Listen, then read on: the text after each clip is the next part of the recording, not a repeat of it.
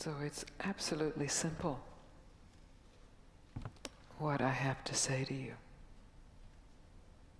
It's what my teacher said to me. And I'm still deeply discovering the reverberation of that. And it's simply stop looking for what you want. Not cynically stop looking for what you want, because there's a way of stopping looking for what you want in resignation and cynicism and closing down. But innocently, openly, stop looking for what you want in this moment, not tomorrow when you have it, but in this moment, to take one moment, whatever it is you want, however mundane or profound, and just stop looking for it. And you will find more than what you could ever want.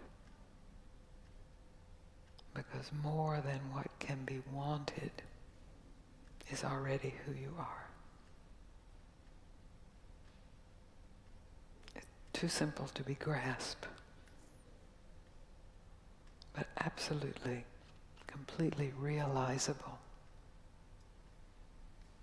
If, and it is a huge if, of course, you are willing to give up your hope that what you want will be found in the next thought, or the next activity, or the next day, or the next man, or the next woman, or the next teaching, or the next experience. So that's huge. That's the challenge. And I've blessedly traveled to Australia to challenge you in that direction, that directionless direction.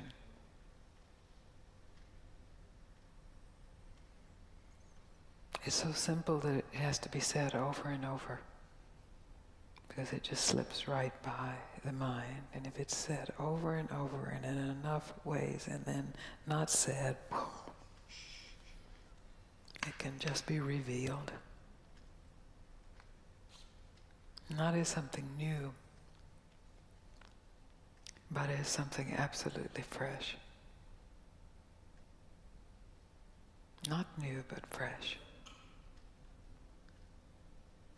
Who you are is not new, but it is always fresh.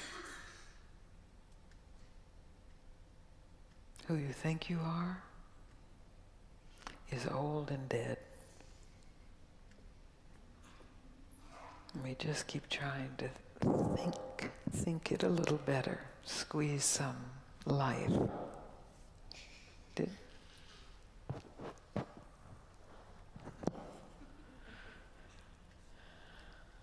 Is that clear? It is? Because that's really the basis of what I have to say. It's not a teaching. It's not a belief system. It's not a way to live your life. It's not a should stop. It's not an if you stop, you will be rich and famous and universally loved and never have a sad moment.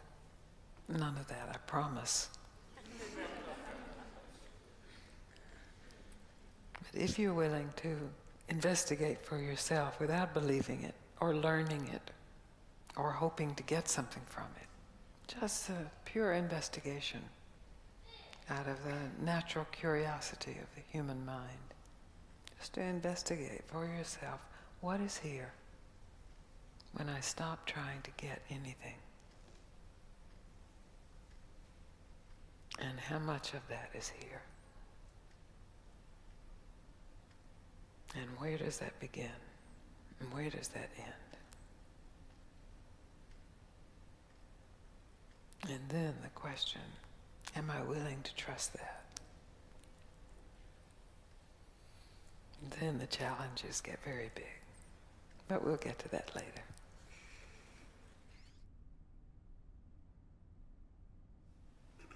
Any questions about what I just said? Want me to say it again? You already are everything you want, only maybe not in the way you imagine what you want. And it's that imagination itself that keeps you from discovering that you already are everything you want. So if you just take this evening as an experiment to give up any imagination, any image of what you need to be totally fulfilled, just give it up. It's just an image, just a thought. Maybe a spiritual thought, maybe a worldly thought, a relationship thought, career thought. Just give it up. And directly discover what's here, unthought, unimagined. How's that? Good. Good.